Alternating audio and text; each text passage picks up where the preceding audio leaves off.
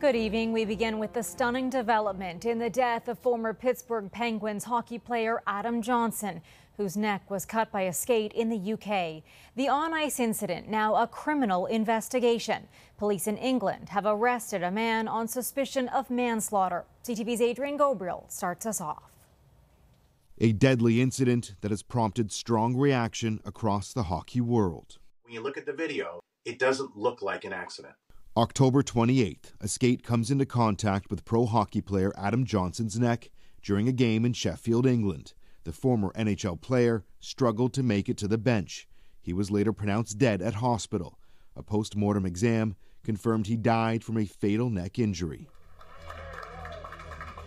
As former teammates and loved ones mourn Johnson's sudden death, police in England have been conducting a criminal investigation. It was opposing player Matt Petgrave's skate blade that came into contact with Johnson's neck when Petgrave's leg elevated off the ice.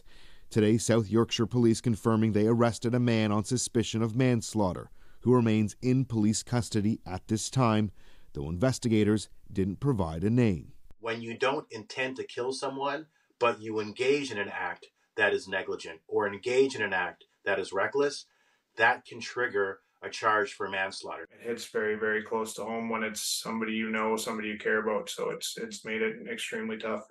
Jordan Henry was Petgrave's teammate for several seasons. He's now struggling to come to terms with the accusations some have made against his former line mate. We sat beside each other in the dressing room, just an easygoing guy, fun to be around, wasn't ever taking stuff too seriously, had a great time off the ice.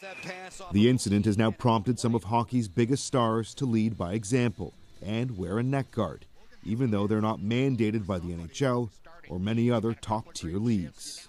I made my choice for my kids and want to stick around for them, so just trying to decrease the chance of injury. Neck guards at the highest level of the game will be front and center at next month's NHL Board of Directors meetings, though for approval, it will need the support of both the league and the Players Association.